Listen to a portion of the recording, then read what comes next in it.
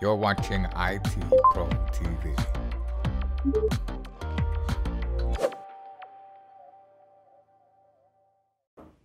Hey everybody, welcome to another edition of Cool Features Windows 10. Mike Rodrick here with, of course, Mr. Adam Gordon. And we're going to pull out some more of those cool features for you guys today. Adam, what do we got in store for them? So when I went rummaging in the box, I actually came out with 2 handfuls of new features. I couldn't get them off. They were kind of stuck. So I said, all right, we'll do both. We'll put them in a one episode because each one was kind of small, really not in and of itself good enough to stand alone because they were so short. But I thought since they're stuck here anyway, just smush them together and make a cool feature sandwich. And that's what we've done. We've got some additional cool features in the Edge browser. We did a couple episodes here and there on Edge. We focus primarily in Windows 10, but Edge is part of Windows 10 and often gets overlooked. And there are some actually interesting things that go on there. So join me here and let's take a look. We're in our browser. We've opened up the Windows 10 new features, just kind of landing page. And you'll notice I have a couple of other web pages opened up. You'll notice I can hover. You may or may not be familiar with this feature. I can hover and get a thumbnail preview of each of the tabs. Most browsers do this for you now. This is pretty common behavior. And I can see, but can you really see what's going on there? I think Mike's on one of those video thumbnails somewhere on ITProTV and our YouTube channel. It's awfully small. But it's hard to see, right? And if I didn't know for a fact that was me in black, that second one down, it'd be pretty hard to tell who's there, right? So I could do that, but that's probably not the most effective way unless it's just a real quick thing to find one. And I know when I'm working, you know, and most of us, especially we're doing shows, I've got a lot of browser tabs open. I walk by the desk sometimes, and Mike's got so many, he's actually using Nate's desk to store them all because he's got a whole bunch. But it's sometimes hard to keep track, right, of what you got open. It is, and not every website is nice enough to change the text that appears on those tabs or their own company information. It takes up the whole tab, so the meaningful stuff is off the tab. You can't really tell. You need like an eyedropper. It's just so small. So while you can do that, so just note if you haven't been familiar with that, you can do that. It's, we're saying, not the most effective way. But hiding in plain sight, as often is the case, are some tools that come to our rescue. So let's zoom in up here real quick. There are 2 things right up at the top right there that are there and most people look at and don't even pay attention to, right? Because they're in the corner and you just immediately bypass them. All right, I don't know if I want to admit this, but I've never seen those before. And I use Edge every day. Okay, so we're going to take a look at those in just a second.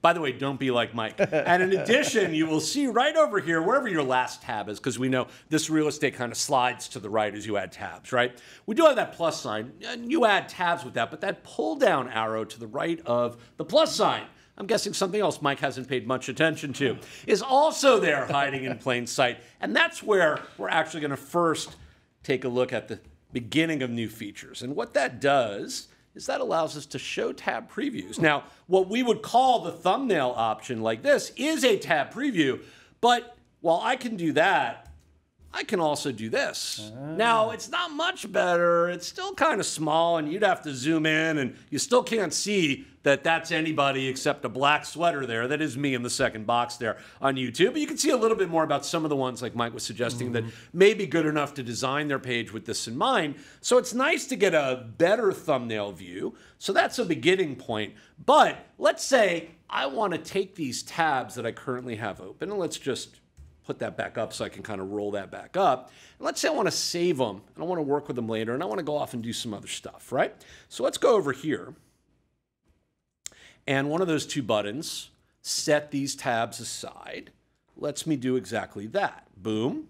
And you'll notice they're gone. Wow. Right? Now I'm just back on whatever my home page is, the web browser or the news landing page for the web browser. So did I delete them? I didn't delete them. They're there. I didn't get rid of them. I set them aside. Now, what does that really mean?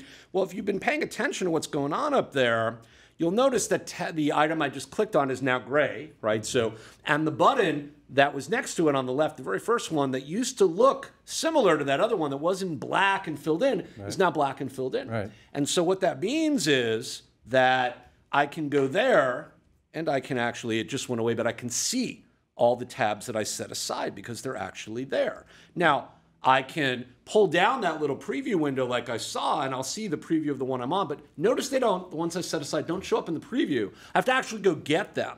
And so I can go here, and it brings out a nice pane that pops out from the left, in this case, instead of from the right. And it shows me the tabs that I've set aside, allowing me to interact with one or more of them. It tells me when I did this recently. I can restore the tabs, as you will see. I can delete them. And you'll notice I also have the option to add them to favorites or share them. Maybe I want to send Mike this tab, right? And I want to say, hey, Mike, have you seen this? So I can share that. We've seen sharing pop up in some other contexts, and I can use OneNote or Mail, or perhaps if there are other apps I want to use that may be available in the store, I have that capability right here. So I could send this to Mike if I wanted to, right? But if I wanted to just pull one of those tabs up, notice I clicked on one, it removes itself from the, hey, you've set this aside area here.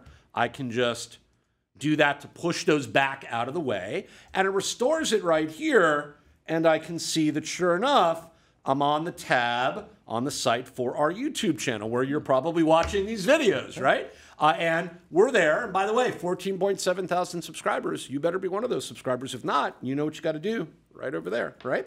And you can see our videos are there. There's one of our new feature videos for looking at cool shortcuts, things like that. And you could then just bring that back up. So that's actually kind of nice because it does get in the way of me navigating. It caches them and just puts them off to the side and allows me to pull them back. Yeah, that's very handy. I know, like you're developing shows, you might have 2 or 3 tabs that are related on a particular topic that you're working on, and I've done that where you close 1 or 2 of them, and then you got to go through your history, try to find those tabs again.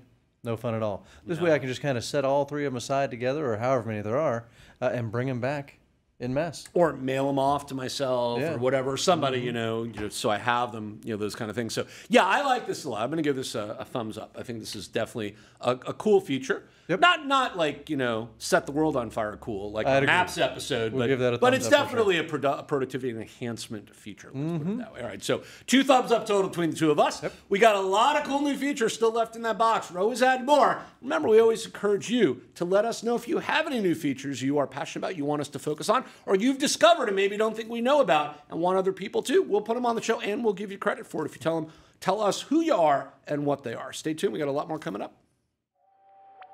Thank you for watching ITProTV.